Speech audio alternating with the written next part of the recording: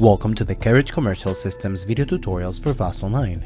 This video reviews the TireHQ. Description cannot begin with MISC error that occurs when attempting to invoice a national work order.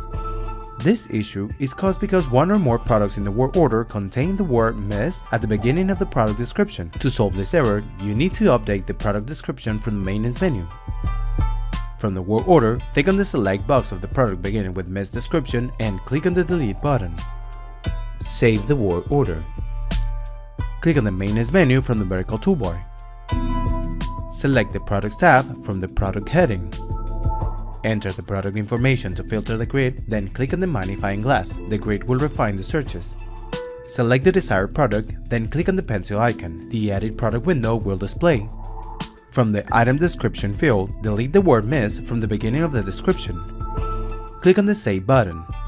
Open the work order and re-enter the product into the grid. The product will display the updated product description. From there, you can finish billing the work order. If you require further assistance, contact the Fast Online support team. Thank you for watching.